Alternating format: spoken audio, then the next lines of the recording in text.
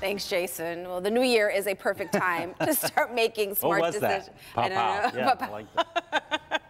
Well, the new year is a perfect time to start making some smart decisions when it comes to your money. David Hall is CEO and owner of our sponsor, Hall Financial. Thank you for being here. Hey, thanks for having me. Absolutely. First of all, you were supposed to be here in December, I know. You had a blessing that showed up on the day that you were supposed to be here. Your wife had a baby. Yeah, we had a baby boy, so it was exciting, and he's 26 days old today, so we're excited. Exciting. Yeah. So exciting. Yeah, Congratulations to you. So Yeah. we'll start with that. So everyone has just gone through a lot of gift buying, okay? So how can people tackle that credit card debt?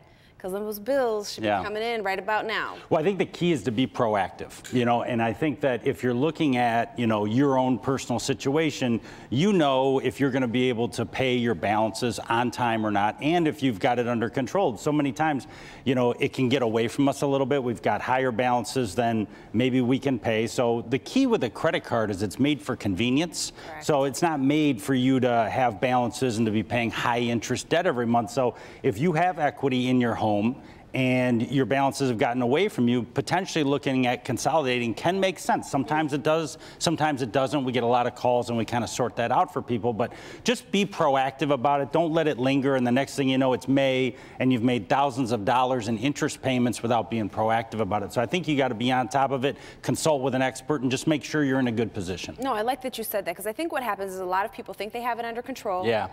1 month goes by. Well, and we get in denial, Yes. so that happens. We get in denial and we think, oh, well, we're going to be able to pay this. Well, how and with what? And so you just really got to be realistic about your situation so you're not wasting money on high interest debt. That's right. That's right. So another smart move that you suggest for people who are thinking about buying a home is to shop now and not to wait until spring. Why is that? Well, I think it's like, smart investors typically go the opposite direction that everybody else is going. And I think it's the same thing with homeowners. So we know in Michigan that in April and May, lots of people are going to come out of the woodwork for that spring buying season. It happens every year, where the big buying season in Michigan is sort of that April to August kind of a time frame. So for folks that know that they want to buy, they can get out there right now and sort of avoid those bidding wars. Not a lot of people want to shop for a home in January and February. It's snowing outside today on the way down. But if you can get out and do that, you sort of get ahead of the curve, and you might be bidding on the same house today without competition that in April or may have multiple bids.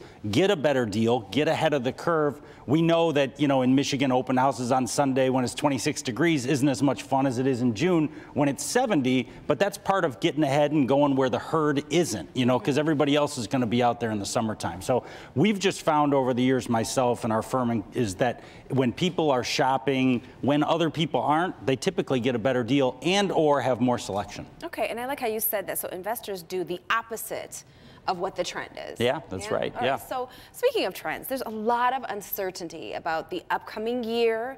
What should people expect for 2020? What are some good advice that you could give? Well, I wish I could give advice on a lot of things, but I know mortgages, so let's stick to that, right? So mortgage interest rates typically in an election year are going to stay low. The incumbent doesn't want to see the market get away from them, and then they've got opportunity to be criticized based on what's going on with rates. So, and typically this happens, is that in an election year, mortgage interest rates will stay relatively low. Now, will they stay as low as they are today? I don't know about that. I think they might rise a little bit, but I think we're looking at another good year in 2020 for mortgage interest rates. That's what the experts are all saying if you read what people are talking about. So, you never know, and any event can change the course of mortgage interest rates, which is why if it makes sense for you now, locking in makes a lot of sense to a low mortgage interest rate because they still are historically low. But we see that it's going to be a good year for mortgage interest rates, all things considered, and then, who knows what happens after the election. But typically,